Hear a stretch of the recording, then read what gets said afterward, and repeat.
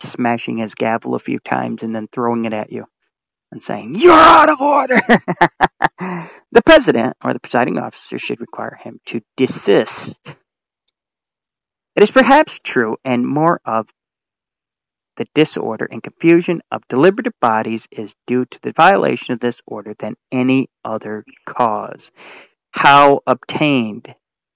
For any purpose whatsoever, he must rise and address the chair. In your case, you might humbly say presiding officer, to avoid those other anachronisms. Or address the chair in any way that is customary in the body. If the president recognizes him by calling his name or by introducing in any way that he may proceed,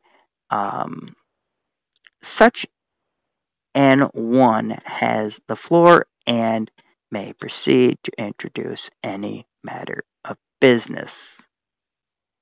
These are motions.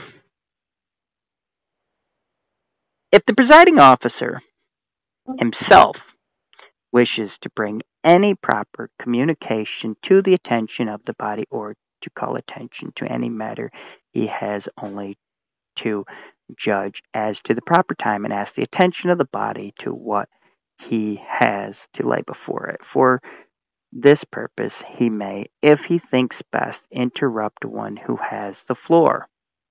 So don't be surprised if sometimes when you're speaking, the judge wants to talk and he just talks over you, because he'll do that and he'll look at you very crossly if you don't shut up and let him talk. Trust me, I know from experience. And if you're not getting the message, he will actually say things like, "You don't mind if I speak once in a while, do you?" Trust me, I know from experience.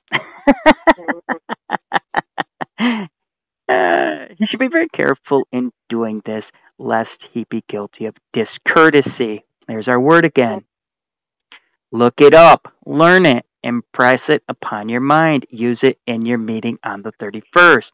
Possibly provoke an appeal to the House against his intrusion. So even if the presiding officer is discourteous to you, you can still bring attention to that. You can, after the meet, you can file a paper against him and say, "Hey, that man was discourteous to me."